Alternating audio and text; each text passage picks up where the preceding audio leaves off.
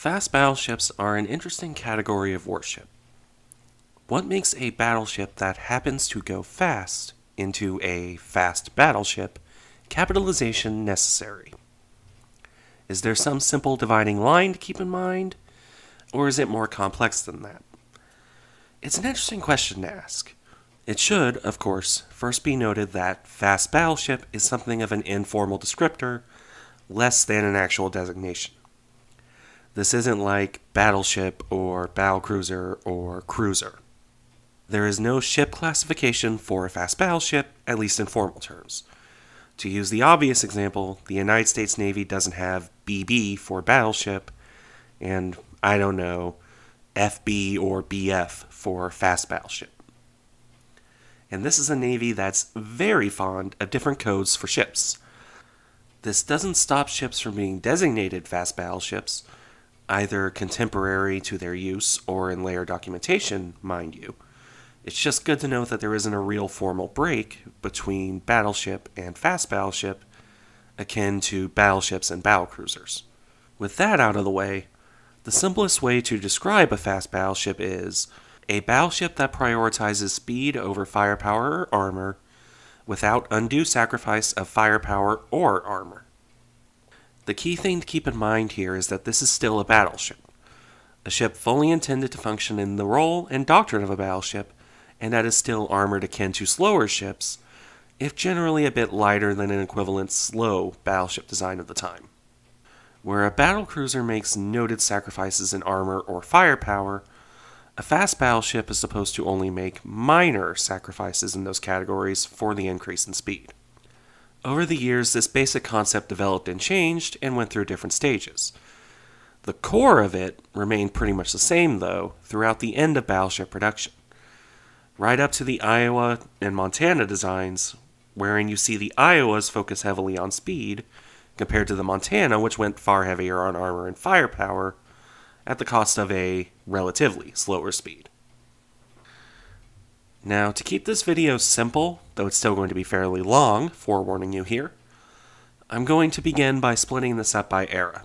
Then we can start asking what the first fast battleship is.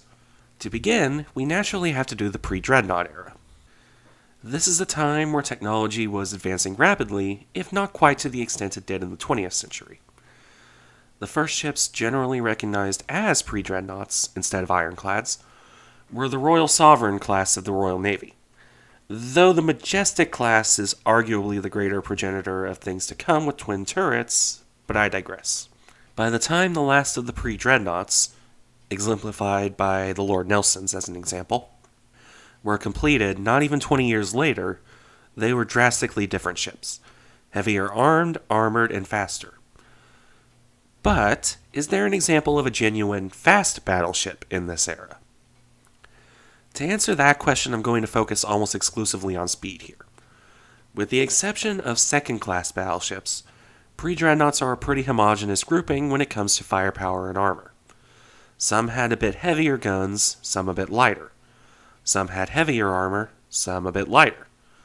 There's a reason I harp on about the pre-dreadnought layout, and that's because they're generally pretty similar to each other. Some weird exceptions aside. Looking at you, France, and don't think I don't see your pre-dreadnoughts hiding in the corner, Germany. To continue the earlier example, while the Lord Nelsons are in every metric superior to the Majestic, they still have the same 4 heavy guns, if improved ones, in the same 2-turret layout. Where does that leave us with speed, though? Well, pre-dreadnoughts are going to very typically fall on a range of 16 to 19 knots. Some of them a bit slower, some of them slightly faster.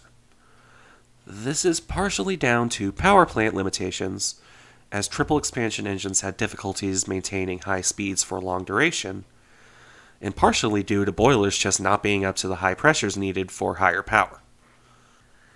This does make it rather difficult to judge if any ship in the pre-dreadnought era really qualifies as a fast battleship, though.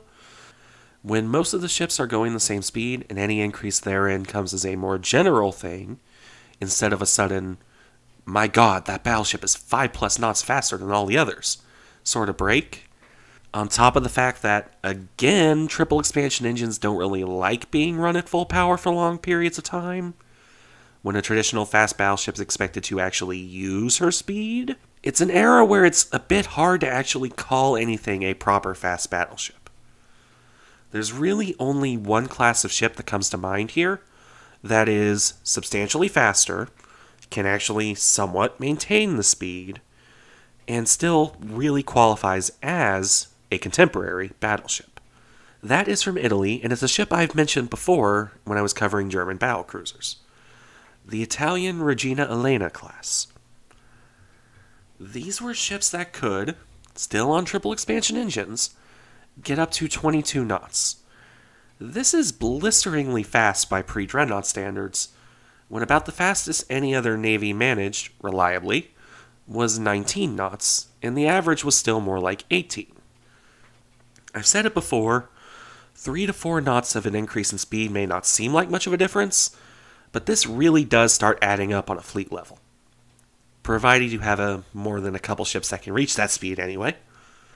But do these Italian marvels qualify as fast battleships in absolute terms? And are they the first fast battleships as a result? Well, they're certainly faster than any other pre-dreadnoughts, but they're still going to have at least some issues maintaining that speed for long stretches. And believe me, they certainly sacrificed a lot for that speed, having both relatively thin armor, just shy of about 10 inches here, and only 2 12-inch guns. An absolute metric ton of 8-inch guns, but only 2 12-inch. So, yeah, they're fast, but they do miss on the without undue sacrifice part of a fast battleship. We'll come back to this later. For now, we'll move on to the Dreadnought era, where ships can actually be expected to make and maintain their top speed for lengthy periods of time. This is a fun era for contemplating fast battleships. Dreadnought herself was a fast battleship in comparison to pre-dreadnoughts, and it was, indeed, her major advantage over pre-dreadnoughts, even more than her firepower increase. By using turbine propulsion, Dreadnought could consistently outspeed her rivals and maintain that advantage, allowing her to dictate the rules of engagement. It was her speed and her ability to maintain it that let Dreadnought leverage her greater firepower.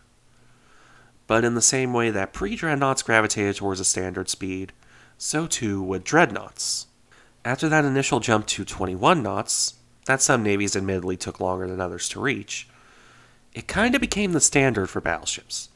To use the Royal Navy as an example, from Dreadnoughts straight through to the Iron Duke class, and the Revenge class for that matter, 21 knots was the standard speed that all battleships were expected to make. The same was largely true in most other navies, though as always, some exceptions do apply. Now, the Dreadnought era is where the first recognized fast battleships come in. The Queen Elizabeth class of the Royal Navy, which are, in of themselves, something of an interesting conundrum. While certainly designed to be substantially faster than their contemporaries, and doing it without sacrificing firepower or protection for that speed, they're not quite as easy to look at as that implies. Again, they were designed and intended to be fast battleships, a fast wing of the battle fleet helping the battlecruisers out even. Their armor, protection, and firepower, while lighter than a hypothetical slow variant could have had, were still very firmly in the same area, exceeding it even, of other contemporary battleships, unlike our Italian friends, which had sacrificed armor and firepower for their speed. All of this is why the QEs are considered the first fast battleships. All of it needs to be viewed through the lens that, in service, they never lived up to that lofty expectation. While they were designed for 25 knots, the QEs were often struggling to hit 24 in practice. Their squadron, as a whole, was more often limited to 23 knots because that was the fastest their slowest member could make. This is still faster than other Royal Navy battleships, and they're still fully battleships with no sacrifices for speed, but are they fast battleships in actual service? The historical record would say yes. Though it is good to note here that other navies were keeping up with them in speed, if not in firepower or armor. The Russians had the Gonguts, which can make 24 knots on trials. Actual service speed would likely be lower, though Russian historical records being what they are. They don't quite match up to the QEs, though, in that they had far thinner armor, only about 9 inches, 225 millimeters, and still only carried 12-inch, 305 millimeter guns. And over in Japan, you had the Fuso and closely related Issei, which could make 23 knots while carrying 14-inch, 356 millimeter guns and a 12-inch belt. These ships are, naturally, slower than the Queen Elizabeth's design speed and service speed in the case of the Japanese ships, while being lighter armored and carrying smaller guns. It arguably wouldn't be until the Italians came back into the scene with their one class of super dreadnoughts that the QEs could have a ship exceed them in most categories. Faster at 28 knots and armed with the same number of guns of the same 15-inch caliber. Lacking a bit in the armor department, though. Had the Italians actually completed those ships, mind you, which they didn't, because this is Italy and they have issues with money. There is one ship I'm not talking about here, which we'll get into in the next section, but she's post-war, and that's why I'm deliberately not talking about her here. Because we've reached the end of what I would consider the Dreadnought Era, which really ends with World War I, even though a lot of these ships were held over after the end of the war. There were certain designs coming around at the end of the Great War that certainly qualified as fast battleships, but again, with that one exception, none of them would be completed. So, do we move on to the interwar and World War II era now? Not quite.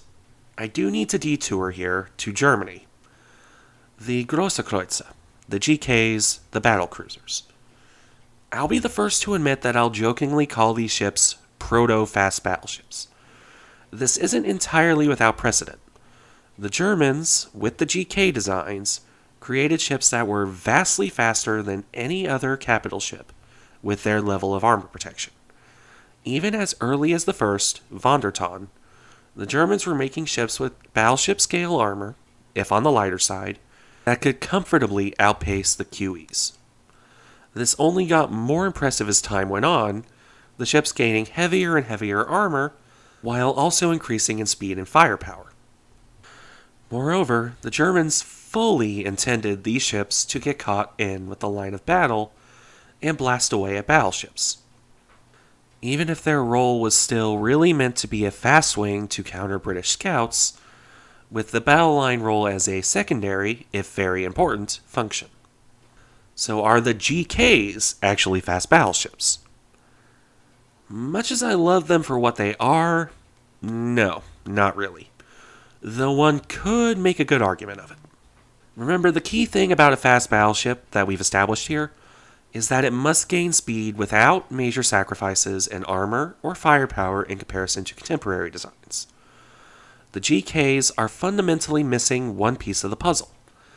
While doctrinally functioning as fast, light battleships half the time, they were always lacking in firepower.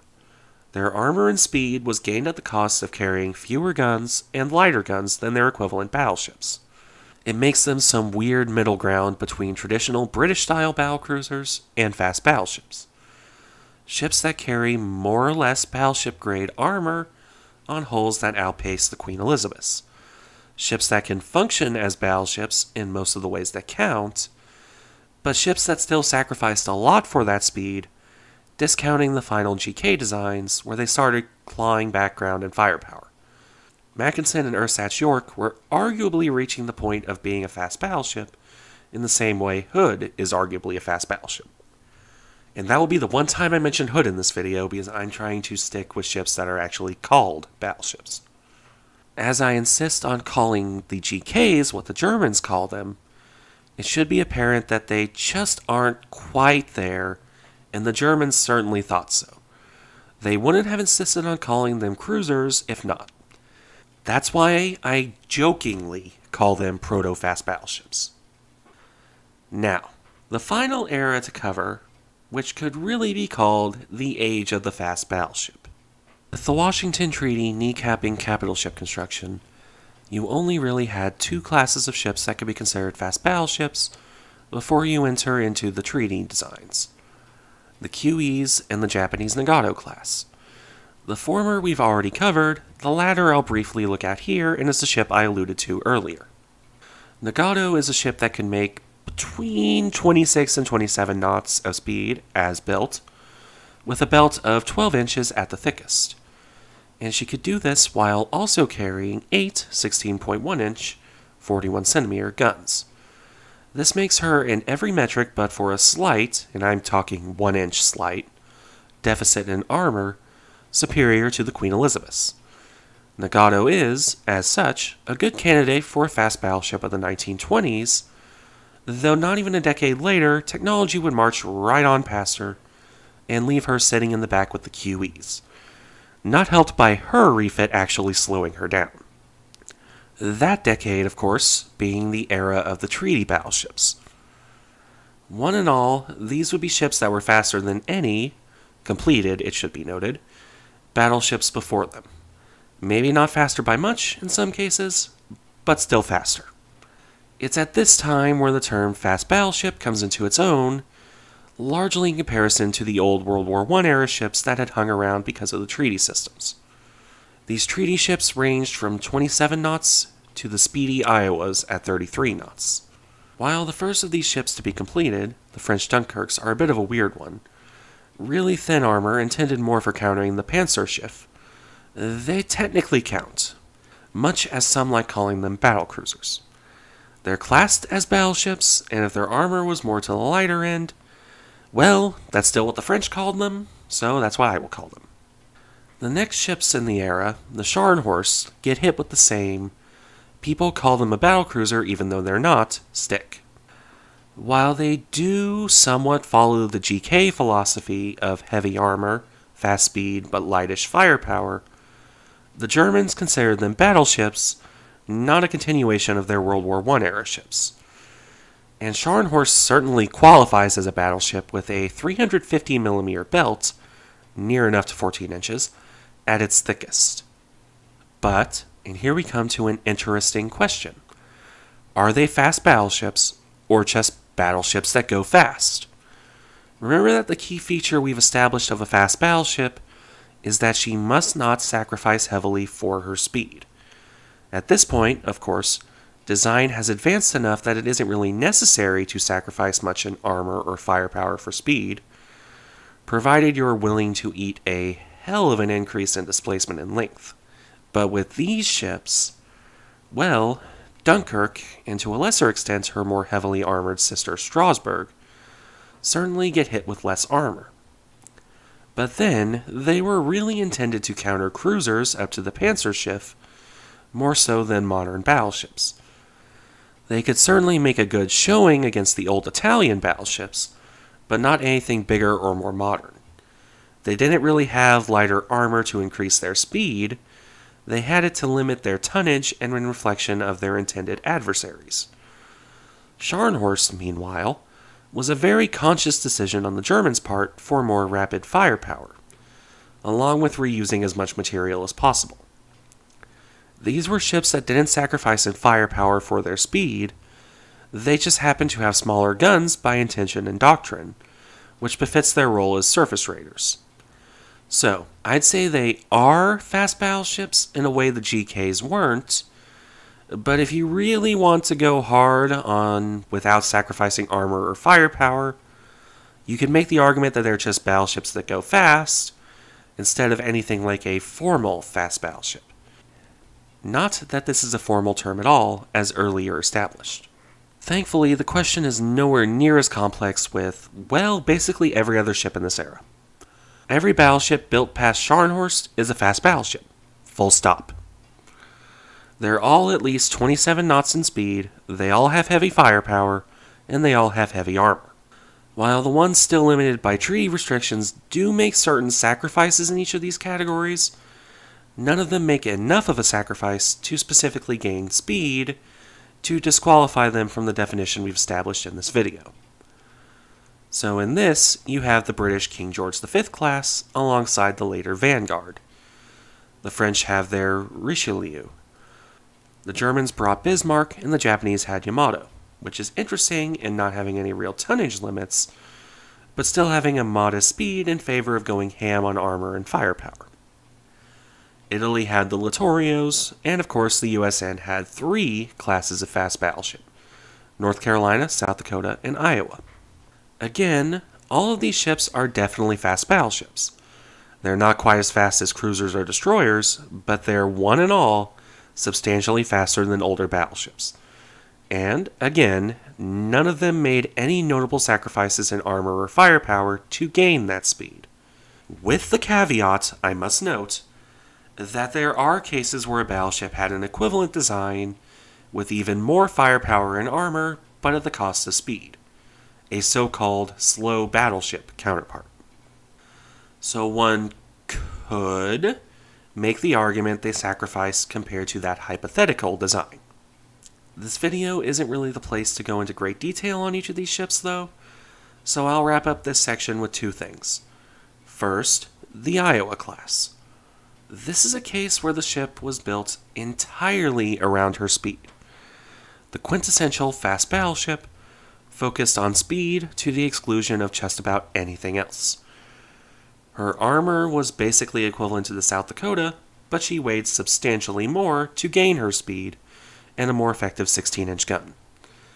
Iowa is a case where one can certainly say that she sacrificed potential firepower and armor increases for the speed, when one then takes a look over at Montana, where the speed remained the same, but she gained much heavier armor and a 4th turret.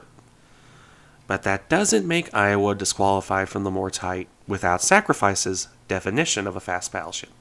Even ignoring that Montana was never built, Iowa was still every bit as well protected, and better armed, in fact, as her slower counterparts.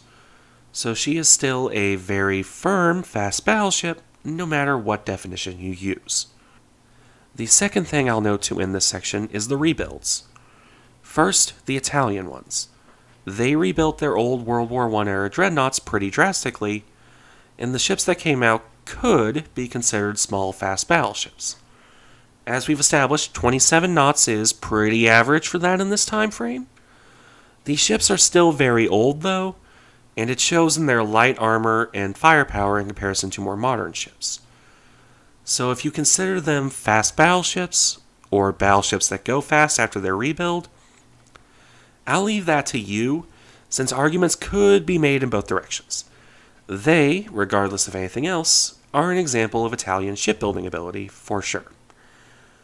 If admittedly a wasteful one. Over in Japan, then, you had the Kongo class. Battlecruisers that got rebuilt and redesignated as fast battleships. This is probably the big case where people can get into some truly heated arguments over what to call them.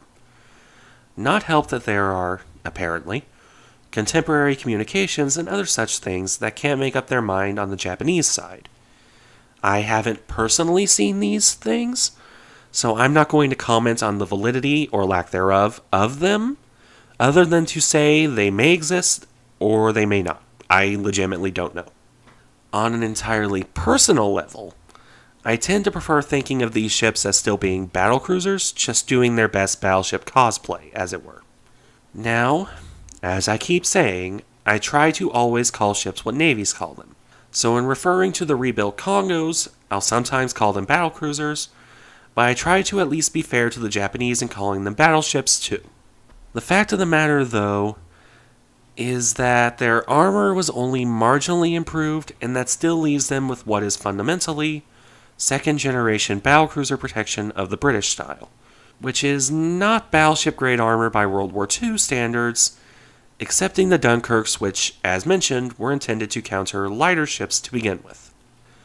So this is another case where it really comes down to personal preference, at least in my book. With that done, I'll wrap this longer than expected video up with the initial question I had posed. What is the first fast battleship? If you're going with the full, strict definition that isn't a designation that we've laid out of makes no sacrifices of note for the speed, the answer is always going to be Queen Elizabeth. This ship is not seen as the first fast battleship in historical documentation for no reason. While she certainly couldn't make her lofty performance goals in service, she was still faster than most battleships, while having armor and firepower that improved on her predecessors in just about every way. This makes her the main option for a first fast battleship for good reason. Now, this being said, one can make a very compelling argument that because the ships couldn't meet their lofty goals in service, that Nagato makes a better candidate. This is a ship that had basically similar protection to QE, heavier firepower, and faster speed that she could actually maintain. So I could see an argument based on actual performance that Nagato is actually the first fast battleship. The Treaty Era ships are consistent fast battleships, but I wouldn't call any of them the first one, since the slowest of them is only marginally faster than Nagato. As for Regina Elena, well, I'll give her honorary grandmother status. She was certainly faster than any battleship of her era, but she just had to sacrifice so much for that speed that I can't really call her a fast battleship in the strictest sense. Good effort though, Italy. Good effort.